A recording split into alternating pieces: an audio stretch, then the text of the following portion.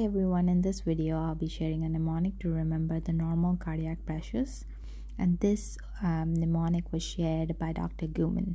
So the mnemonic is nickels, dimes, and quarters. So the first pressure we want to remember is the RA pressure, and that's a nickel. The RV pressure, which is a quarter over a nickel. The PA pressure, which is a quarter over a dime.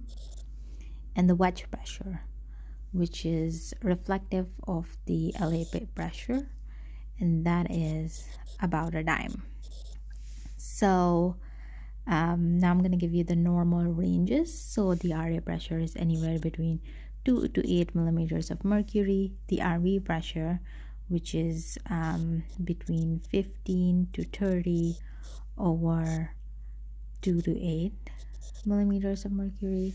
The PA pressures being again 15 to 30 over 4 to 12, and then the wedge pressure can be anywhere between 4 to 12. And that's the mnemonic. Again, if you want to remember the LV pressures, it's pretty easy as well. You want to remember that the diastolic number is closer to the LA pressure. So that would be more like 10, so which is like from 3 to 12 or 4 to 12.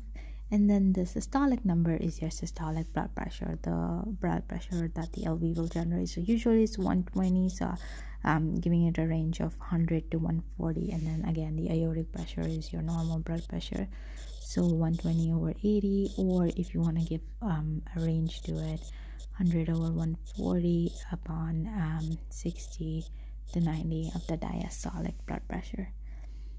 I hope this mnemonic was helpful, especially for those who are learning about Swan-Ganz catheters, etc.